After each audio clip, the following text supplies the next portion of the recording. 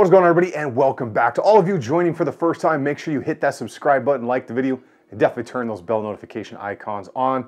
Today we're going to be talking about body armor. But before we get into the body armor, those of you that were in the military, or if you haven't been in the military or any career field like that, there are generally 3 rules to a gunfight, and those are going to go in this order, which is making holes, stopping holes, and God forbid, plugging holes. So make, stop, plug, MSP. If you think about it like that, of course, we don't ever want to be in a scenario like that, but should you be in one, you definitely want it to go down in your favor and in that order of operations. Well, today we are going to go ahead and bring in something in the way of this plate carrier from HRT Tactical, which is a setup that I've been running for the past couple of months, just pretty much every other time I go to the range, something like that. Wearing it around the house a lot, totally weighted down, because that's how you're really gonna fit it and kind of shake some things out, make sure you don't have hot spots, and then you're gonna take it out to the range and actually run around and do things in it to make sure that you kind of shake it out really well and that nothing's gonna be flying out and everything's where you want it. Now, I've been also carrying this with me at work because there's just been crazy stuff going on out there. I swear to God, every time I hear about something else going on in 2020, I swear to God, I'm gonna hear, hey, this is Johnny Knoxville and welcome to 2020. It just kind of has that vibe to it. There's been a lot of things going on, a lot of unrest, a lot of craziness out there, and it may or may not be the time for you to think about body armor or some type of plate carrier, some type of protection should things get really bad. Following into the rules of 3, when it comes to kit, there are generally 3 areas that I'm gonna take a look at. 1 is the material, like what is it actually made out of, 2, the stitching, and 3, the hardware. Now, hardware kind of encompasses a couple of things. Those are going to be zippers, buttons, any kind of snap on there, and definitely the buckles that are used in there. Those are going to be 3 huge failure points. I said paints. 3 huge failure points. I'm going to leave that in so you guys can laugh at me a little bit. So those failure points, now, if you don't know, buckles and zippers and all those things, they're designed to kind of give way at a certain load rating. So say you're doing a really cool guy operation insertion with a helicopter, and you get stuck on something. Well, a buckle like this one right here is actually meant to break at a certain load rating. Cheaper stuff is just gonna break, whereas this stuff is going to break before it, I don't know, like hangs you from a helicopter because you got stuck on it. There are a buttload of options out there when it comes to gear, especially in the plate carrier world. Now I've got, I got 4 different setups actually right now.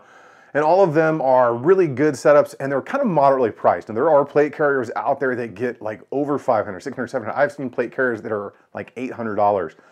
Me personally, I can't afford that stuff. I'm trying to find the best bang for the buck that I can. And this really fits that category because you're getting good quality gear at a good solid price with a ton of modularity that we're going to get into in a second. You may have heard of HRT Tactical before because a fellow second bat ranger, John Lovell, over at the Warrior Poet Society, has actually had some input and kind of branded some of this gear of his own. So if that name means anything to you, that kind of goes to show you that it is in fact good quality stuff. Now we're going to get into this thing. I'm going to show you some of the options that I have. Now they did send the plate carrier and a few of these other options out to me to test out for the channel. And I do have a bunch of armor videos coming to kind of test out some different plate carriers. But I liked it enough that I actually ordered a few more of the back placard and front placard options to really check it out because I believe in the product at this point. So we're going to get into all of the specs and all of the details on this stuff, and then definitely a couple things that I maybe think could be a little bit different or that may or may not work for somebody, so you won't end up overbuying or underbuying or buying different gear that maybe you don't need. Well, let's go ahead and roll right into the up close on this, and then after we're done with that, showing you that stuff, I'm going to kind of show you how to wear armor, just sitting here right here, because it's actually fairly comfortable, even with that little hanger pouch on there. If you don't have yourself the little hanging marsupial pouch like that in your plate carrier, you're just not down with the times because that's been growing recently. But we'll talk about how to wear these and how to fit these and what to look for if you're getting into your first armor setup. Now, some of you out there may have been wearing armor for years and you know these things, but bear with us, everybody, because some people are new and we should be welcoming people that are taking their rights seriously at this point. Let's go ahead and get into this plate carrier. Remember, like, share, subscribe, leave me a comment down below on what gear you are running. But we're going to get into the specs on this carrier right now. All right, everybody, we're going to jump into this. I know it's sideways here. I'm going to move around. I just wanted to give you guys a good up-close look at this because this is testing the limits of my overhead rig for size. So let me go ahead and swap this around. And we're going to go ahead and talk about one, the gear, those three things that I talked about. So as far as the material, 500 denier core Dura, good stuff, Teflon coated, the DuPont Teflon coating, mildew resistant, stain resistant, abrasion resistant, good quality stuff right there. Now, stitching, so you'll see pretty much everywhere there's going to be a stitch line right there. You're going to see that double stitching not only on the main carrier itself, but all of the additional placards, which is what this is, and the paneling everywhere. Now that double stitching is extremely important for the lifespan of your gear. As far as all of the buckles on here, not only for the cummerbund, everything else, those are going to be those Duraflex buckles. Those things are really high quality, good stuff. They're going to hold up for years of use. Okay, so as far as the zippers, you know, all of the, even the smaller ones, you know, like the zippers here on the sporran pouch right here, you can see they've braided them up very nicely with that 550 for pull tabs already on both sides. But on the back panel, okay, you will see right there, we've got those really big sized zippers. All of them are YKK. Now, if you don't know anything about YKK zippers, or maybe you're like a motorcycle rider or something, they are the best ones out there, and they are the ones you look for because they hold up to serious abuse. So let's go ahead and get into this thing actually, and we're just gonna go strap down to the bottom, flop around, and go to the front. So first of all, we'll check out those straps. We have a single-sided buckle right here for quick in and out, donning, doffing if you're a military guy. Then you've got yourself a couple of straps for routing, hydration tubing, wiring, radio stuff, anything you want to run up around there, you can do it with these. And this does adjust to size, and it is sewn in. That's good stuff. That is going to last. So as far as your adjustments go, that's going to come from undoing your Velcro right here and then changing your strap length either forward or backwards to give you more or less room. Nicely padded here. You can see there's a good amount of padding. It's going to be nice and comfortable. Moving down from there, you're going to see that you have a nice area for your patches, your swag, whatever you want to put on there. You've got that hook and loop, that Velcro in there. Everything is MOLLE across the front. And we'll move down into our first placard. So again, we have these quick tabs right here. Your flex tabs, we used to call them, or fast text, Duraflex, whatever you want to call them. Those come in and off, which gives you the opportunity and ability to very quickly change out from, say, a triple mag pouch to an admin style pouch here, which will actually carry a couple AR mags in the back, pistol mags on the side, and then gives you nice additional admin space here for your swag, your pogey bait, your skull, and all that good stuff you want to have out there. Maybe a prophylactic or two. So MOLLE is all behind this. You don't have to run these things. You can take these off if you so desire, but I leave them on because I want to run the placards. As far as back behind here, what you'll see is everything is modular. I'll kind of turn this to the side for you. So all of these are Velcroed onto the plate carrier itself. This is for your cummerbund. You have this, which is John Level's Wear Poet Society pouch, which I run my radio in. This one on this side, I would typically run my extra tourniquet in. And then your hanger pouch or any admin pouch you want to hang below goes in there like that. And then you just flop this down over it, set it in, load it up as you want. So you can see the modularity of this thing is pretty much where all of the plate carriers are going. They want modularity like this. Let's go ahead and attack the back side, and then we'll talk about the inner side of this as well. I'm going to kind of offset these so there's a little bit more room. So on the back panel right here, you can see I have the large, it's like a 24-hour pack. It's a really good size, unzips all the way around. I'll give you a good look in it. There we go. And it's got, you can just jam anything you want in there. Plenty of room for whatever you want. Again, those good YKK zippers. You do have the ability to strap things back, strap down, hang from the outside, whatever you want. Now they hang in here not only by the zippers, okay, but they're Velcroed. And then it weaves through the MOLLE. You can see right here, buttons in, comes down, and then you've finalized, zip it in just like that. and you're all set to go with whatever back panel you want. Great design. As far as the top of the straps on the back side, you can see here we have additional pouches for routing your hydration tubes wherever you want from the back to the front. You got a carry handle here. This is not a drag handle. We'll talk about more about that here in a couple of minutes, but that is a carry handle just to move your plate carrier around. As far as putting your plates in, pretty standard. You put your plate in, it's got the Velcro in there, throw your plate, put your strap around there. I would have liked to have seen a little bit more padding across here, but you know, great many plate carriers are set up like this. Then you have an internal pouch right here for some padding. Go ahead and just flop this around, and we'll talk about that padding right now. So there is padding in here already, which is actually a nice vent area as well.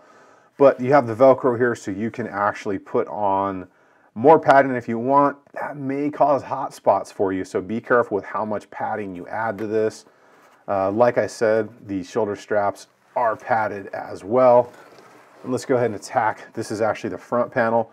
Again, you've got that area for adding straps in there, or excuse me, the padding in here. And then across here, you're going to have a further level of adjustment for your strap, so you can hang that buckle as far out or as far in as you want. And it is a single side quick release. This side is sewn in, again, with that nice double stitching in there. Very solid setup, very good design. They have done their homework on this. Flip it back around. And they have put the time in where it needs to be needed. Whether you want to run the modular pouches or whether you want to run straight mollied is up to you. Now I do have, like I said, that other admin pouch there. I am waiting for the armored cummerbund to come in. So the cummerbund on this one, as you saw, is just the thin straps right here, which are actually quite nice, very versatile, very mobile. And then you have a Molly cummerbund side pouch. So if you need to put a lot of stuff around your waist area, maybe a blowout kit, med kits, whatever you want, extra mags, because you're going to jump into the crazy zone and get stuck out there. They do have all of those options. We will go over some more of that, but let's go ahead and talk about fitting and maybe a couple things I would change, how I feel about this. Is it worth your money? And is it worth mine? Because I actually bought some more of this stuff. As you can see by that footage, this is a nice little setup. That stitching is good, the YKK zippers, those Duraflex buckles, all of that good stuff is going to make this last for a very long time, depending on how hardcore you are using it. If you're low crawling through the desert out there, this might not last as long as some others. That 500 denier Cordura is good stuff. It's got that DuPont Teflon coating, that mildew resistant, scratch resistant, stain resistant, all that good stuff has gone into this. Now the modularity, you saw the cummerbunds up there, the different pouches I had, and they've got a ton more. And like I said, I liked this enough, and they pretty much said they would send me whatever I want for free, but I kind of feel bad taking stuff for free a lot of times. So I actually went ahead and bought a hydration pack, which I'll throw a picture up for you. There's several versions of things like this out there, but this one just really seems to be a great medium between almost like an admin pouch and a hydration panel. But I really do like that backpack because it just leaves everything wide open. Well, let's go ahead and jump into fitting of this carrier. Now there is a reason that I like cummerbunds with buckles on them and maybe a buckle up here on the top. So I want to be able to very quickly grab this, even if I'm wearing a hat, and swim into it and then just buckle up real quick. And I'm ready to rock and roll in a couple of seconds. So when we're talking about setting up your gear, sometimes I like to have two buckles on the shoulder straps. That is an option, that's a preference issue. Some people like that, some people will not.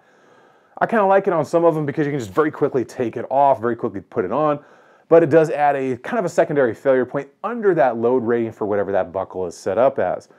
As it's set up right now, I can very quickly undo this buckle and just kind of, lean it off to the side for whatever I am doing, and then quickly get it buckled back up when I need to rock and roll. All right, there we go. So as far as fitting this, you'll see it may look a little bit small on me. I'm a bigger guy, but the fitting of it, you'll see it looks kind of high, and some people don't understand. This needs to sit at the notch of where your clavicles meet, your collarbones, if you don't know what a clavicle is, okay? Should be centered across the chest, and it should be fairly high. If you think about it this way, if you put your chin down like this, okay, I know that might be a little loud in the mic, your lips should almost be touching that plate carrier. That's how I always kind of measured it, because one, you need that room to move around, but two, that's how high you want it, both front and back. You can see that plate that might actually be a tiny bit low, but you definitely want it about this high and this even, because this upper thoracic region is what we are looking to protect. You know, we want to be able to stop things coming at us here. I don't have side plates in this right now, but you know, if you're thinking about how the body works, where the heart is, the lungs, all the big things that are gonna put the switch off on you within a minute or so, especially if you're bleeding really bad, this is where they locally are. You can take shots through the periphery and through here, and you can live a long time and get medical care, unless you take one through and through here, and then it's gonna be a bad day and you're gonna take a knee for a long time. But generally speaking, this is where we want that protection, because we're generally going to be facing whatever's coming at us. Now, as far as how you rig it up with all the molly and everything, you saw how I kind of have mine, and I'm really digging these little hanger pouches now. Take a good look at that thing flapping around, because it just adds so much, and it's actually extremely comfortable to sit with this, and even with the belt on, with all the mags and everything else, and have that hanger pouch with the med kit or whatever you want in it, and not have to try to find a place for that. Most of us for years ran them up here on molly panels or somewhere here, and you end up just walking around like you're carrying two pigs to the luau because you can't put your arms down. Now, you may have to carry like that because you've got so much stuff everywhere else if you're carrying 34 magazines because you're in the Army, but I'm not. You know, 3 mags or an Avon pouch or something is going to do me fine. And just to give you all a really quick idea of how fast you can put these on and take them off, or for my military inclined people, donning and doffing. Who came up with doffing and what does that really mean? I swear it's a word, look it up. My military people will appreciate that. So having the buckles both on the side and up here on the shoulder strap are absolutely great, because you can literally undo one, undo this one, gently put your plate carrier down, especially if you're running ceramic plates, because you do not want to damage them. As far as having some quick tips, setting up your gear, start very minimally. Don't go buying all kinds of stuff and throwing it on there, because you may find out over time it just doesn't work out, or you don't need that much stuff. Start fairly slick and buy a piece at a time, so you don't end up having a ton of gear on there that you find out you just don't need. As far as improvements for this panel, the one thing I would really like to see is a beefier drag handle. So there is the drag handle here on the back. That is not going to be for dragging a person. That is going to be for transport of the carrier. Just by looking at that, it would not survive dragging a human being by that. I would like to see an actual drag handle, because that is a very serious possibility if you're wearing armor, depending on your situation. Now, you can't always grab the shoulder strap, but a drag handle just positions you optimally in the center line of a person to drag them. If you've ever had to drag somebody, trust me, it's a little bit easier from a handle than it is from a shoulder strap, especially when you are turned the direction you are dragging and holding somebody like this. I really hope you enjoyed learning about the HRT RAC plate carrier. Ton of modularity in there. Feel free to look them up on HRT Tactical. And if you have any questions, definitely leave them down below. I'm curious to know, what are you running or what are you not running? If you haven't got any kit at all, you might want to start looking into it, because things are probably going to be selling out and sold out for quite some time. Again, huge thank you to HRT for sending this gear out. Really appreciate that opportunity. I will have some armor videos coming where I shoot a bunch of armor with a whole bunch of angry rounds from 5.56, 308 to AK stuff.